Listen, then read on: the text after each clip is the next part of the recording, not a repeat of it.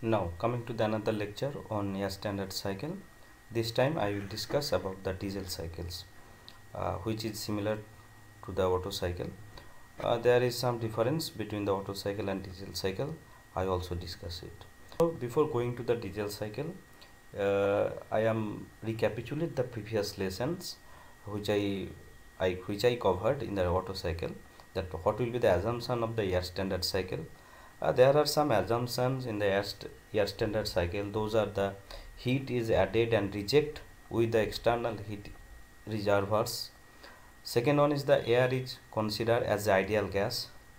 Third one is the all the process in the power cycle are reversible. Fourth one, the air acts as a ideal gas and specific heats are constant throughout the process. So the air is acts in the power cycle is ideal in condition and specific heat throughout the process will be constant. Last one is that the exhaust process is modeled by heat rejection process that restores the working fluid at its initial stage. So it is a cycle. So the after the exhaustment of the products, it will come back to its initial state. These are the assumptions of the air standard cycle, which is applicable for Otto cycle. Similarly, it is applicable for diesel cycles. Now I am coming to some terminology which is known as engine terminology. There is a reciprocating engine in this figure, and there is some term like top dead center, TDC, BDC for bottom dead center. So what is those term? I will just recapitulate it as per the previous lectures. So the top dead center, the position of the pistons when the minimum volume is obtained in the cylinders. So if the piston moves to the TDC, the top point of the cylinder, then volume in the entrapped volume in the cylinder by the pistons is minimum. In case of this cylinder, the piston is at the bottom dead center, then the volume will be maximum, and this center is known as bottom dead center. What will be the stroke? The largest distance between top dead center and bottom dead center is known as stroke. Sometimes this is known as also swept length. Bore, the bore is the piston diameter. Intake valve through which the air or air fuel mixture will come, this is known as intake valve. What will be the exhaust valve? After the combustion process, the combustion product escaped the cylinder through this valve is known as exhaust valve. What is the clearance volume? After when the pistons reach the TDC, then you get some volume. This is the minimum volume which is entrapped by the cylinder. This volume is known as clearance volumes. What is the displacement volume? The displacement volume is nothing but the which I get from the displacement of the pistons. That is actually the volume of the cylinder between top dead center and bottom dead center. What is the compression ratio? The compression ratio is the ratio between the maximum volume and minimum volume. And what is the mean effective pressure? Mean effective pressure is the average pressure through which the piston acts. So this is the average pressure in the throughout the operation. So if we determine what will be the work done by the pistons, that will be nothing but the force into the displacement. What is the force? Force is nothing but mean effective pressure, MEP, that is the mean effective pressure into the piston area into stroke, and the piston area and the stroke together gives you the displacement volume. So the net work W net, that is equal to MEP into displacement volume. And what will be the displacement volume? Displacement volume nothing but the maximum volume minus minimum volume. So MEP will be W net by V max by V min. These are the main terminology which is associated for the air standard cycle or any type of gas power cycles.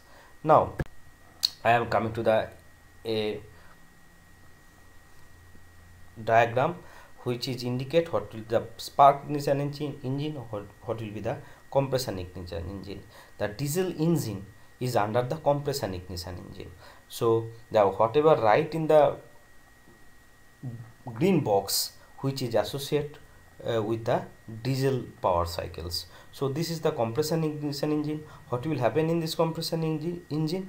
Air is compressed in a high pressure and temperature that combustion occur when the fuel is injected to the chamber. And the diesel engine is the compression ignition engine. That's why the compression process is the main cause of the ignition. That's why the diesel engine also known as compression ignition engine. Although the auto engine and diesel engine both are under internal combustion engine. Coming to the diesel cycles. What is the diesel cycles?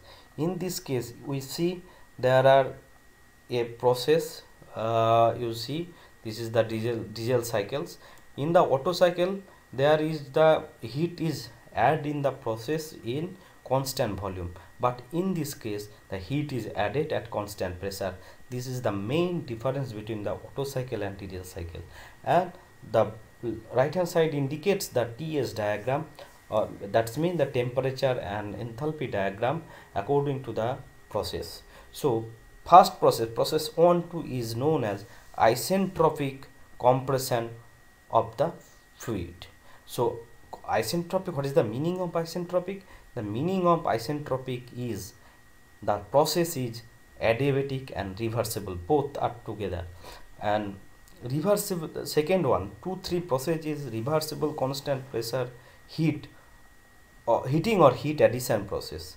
The 3-4 is the isentropic expansion, and 4-1 the process is the heat rejection process or cooling process. This is reversible constant volume and the heat is reject from the cylinder at constant volume. So there is the two important process. On 2-3 is the constant pressure heat addition process, and 4-1 which is constant volume cooling or heat rejection process. Now I want to derive the expression what will be the thermal efficiency expression of the diesel cycle. So now what will the heat addition? Q1 or Q in this process is nothing but mCp T3 minus T2. So at constant pressure, that's why it MST actually does this Cp is the nothing but the specific heat at constant pressure. So mCp T3 minus T2. In case of heat rejection it will be mCp T4 minus T1. But what will be the work done? Work done nothing but the heat supply minus heat rejection.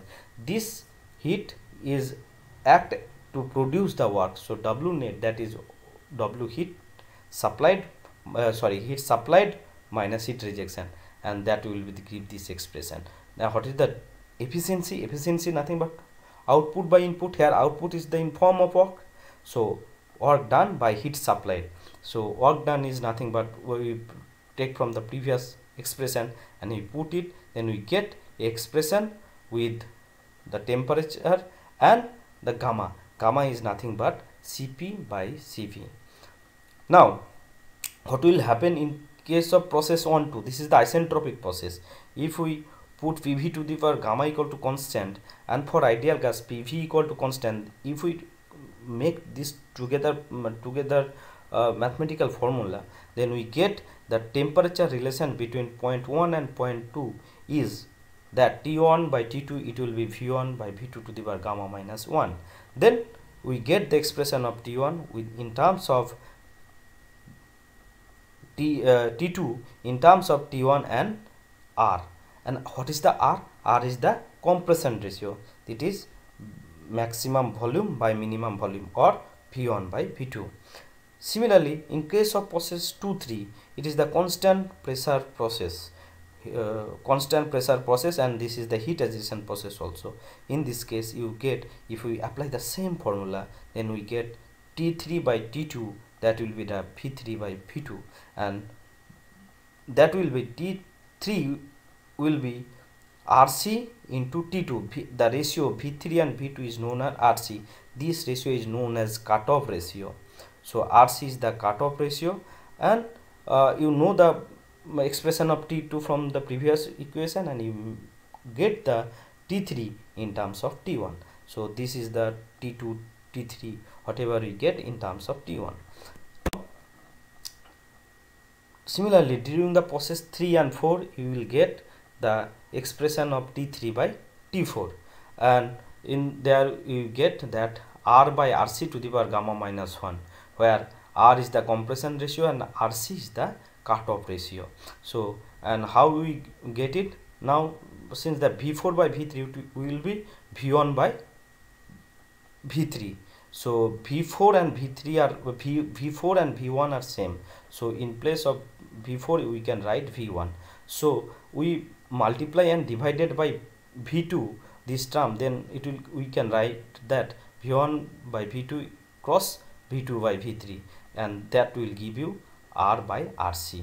So if we apply the main equation that W net by Q1 is the efficiency of the diesel engine, then we get the expression, or all the expression in terms of basically the temperature in the main formula. Then we will get the efficiency of the diesel cycle is this type of long term.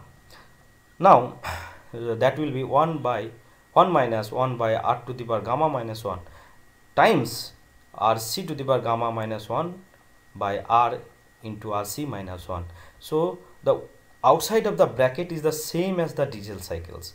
Now come to the note that if the red portion in the efficiency of the diesel cycles, if we put 1, then we will get the efficiency of the Otto cycle. So in case of Otto cycle, what is this? 1 minus 1 by R to the power gamma minus 1, and there is another cutoff ratio term is associated in the diesel cycles, which is not present in during the Otto cycle. So this is the final expression of the efficiency of diesel cycles. Now I compare these two cycles, the Otto cycle and diesel cycle. The efficiency of Otto cycle is more in case of same compression ratio. If the compression ratio is same, then Otto cycles is efficiency is more than the diesel cycle.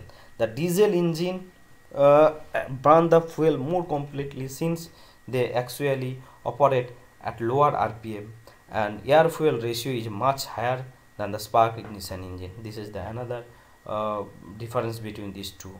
The diesel cycle compression ratio is typically between 15 to 25, where the spark ignition ratio engine between 7 and 10. And the in case of a Otto engine drawn a mixture of petrol and air during the suction stroke, a diesel engine draws only the air during the suction stroke. This is one of the main difference between these two. And the last one is the basically the compression ratio is less. So you already understand the cylinder length of the cylinder is less. So in case of Otto cycle, the engine is small, and maintenance cost is less than the diesel cycle. These are the basically main difference between the Otto cycle and diesel cycle. And there is some